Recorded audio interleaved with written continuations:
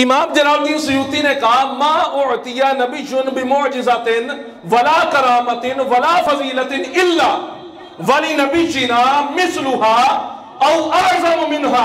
فرمایا اللہ نے جتنے بھی نبی بھیجے ان کو جو بھی خوبی عطا کی، جو بھی اچھائی عطا کی، سب اچھائیوں کو جمع کر کے اللہ نے میرے مصطفیٰ کے اندر رکھ دیا. فرمایا کوئی ایسی خوبی نہیں ہے جو پہلے نبیوں میں ہو اور ہمارے نبی کے اندر نہ ہو. اگلی بات بڑی قابل توجہ، فرمایا او اعظم منها، یا ان انبیاء سے بھی بڑی فضیلتیں اللہ نے یا تو ان کی مثل معجزہ یا ان سے بڑا معجزہ اللہ نے میرے آقا کو عطا فرمایا ہے. ایک مثال کے ساتھ اس بات کو سمجھئے کہ تواڈے مولویاں نے لکھیا، تواڈے بابیاں نے لکھیا کہ پہلے نبیاں دی طرح اللہ نے ساڈے نبی نو فضیلت عطا کی تھی، او دی مثل یا تو وڈی فضیلت عطا کی تھی.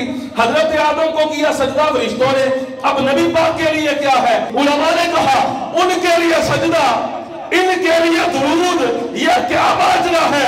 میں کہا یہی تو فضیلت ہے، یہی تو کرامت ہے میرے مصطفیٰ کی.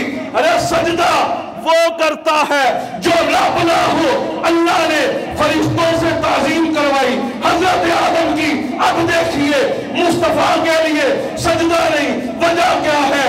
وجہ یہ ہے میرے مصطفیٰ کی نام تو خود رب پڑھتا ہے، مصطفیٰ کی ذات پر درود رب بھیجتا ہے، رب سجدہ تو کر نہیں سکتا. فرمایا ایک درود یہ ایسی چیز تھی، درود یہ وہ عظیم فضیلت ہے جو صرف فرشتے نہیں، فرشتوں کے ساتھ اللہ بھی مصطفیٰ کی ذات پر درود بھیجتا ہے.